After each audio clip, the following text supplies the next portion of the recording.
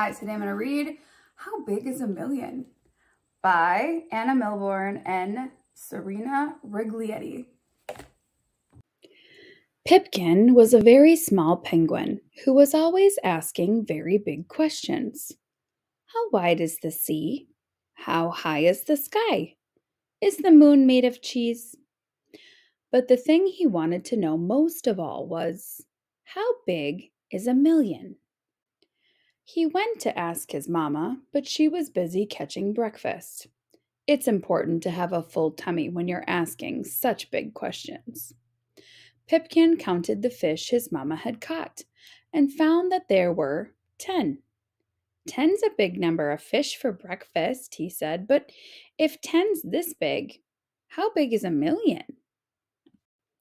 "A million's more fish than you could ever eat," said Mamma. "A million's much, much more than 10." Pipkin thought about this for a while. He tried to imagine much, much more than 10. "It's no good," he said at last. "I'll have to go and find a million to know for sure how big it is." "Good luck," called Mamma, as she watched him go.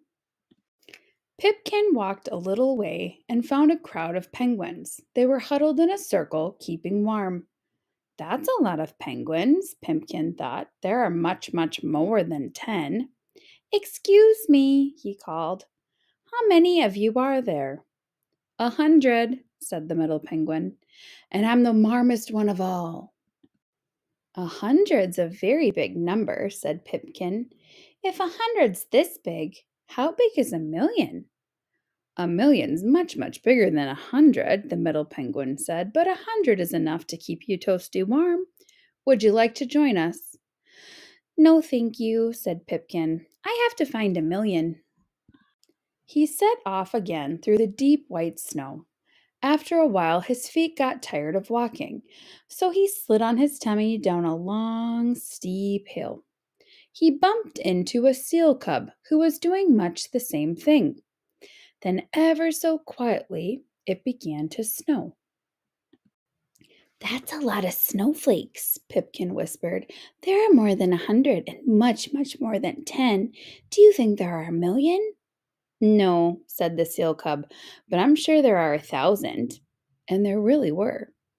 1,000 is a really big number," said Pipkin. "If 1,000's this big, how big is a million?" The sea cub wrinkled his nose. "Well," he said, "a million's much, much bigger than 1,000. Pipkin and the seal cub built a snow penguin and a snow seal cub and threw far too many snowballs to count.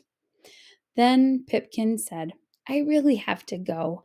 I have to find my million." "Good luck," said the seal cub. Pipkin walked and walked and walked all around the South Pole and back home again. His toes were cold and he was sleepy all over, and he hadn't found a million of anything at all. Pipkin was a very, very disappointed penguin. He said to his mama, "I found 10 yummy fish, 100 warm penguins, 1,000 pretty snowflakes, and a brand new friend, but I couldn't find a million however hard I tried." Mama gave him a big, warm hug. "Come outside," she said. "I've got something to show you. Here's your million, my little Pip. You can make a wish on every single one."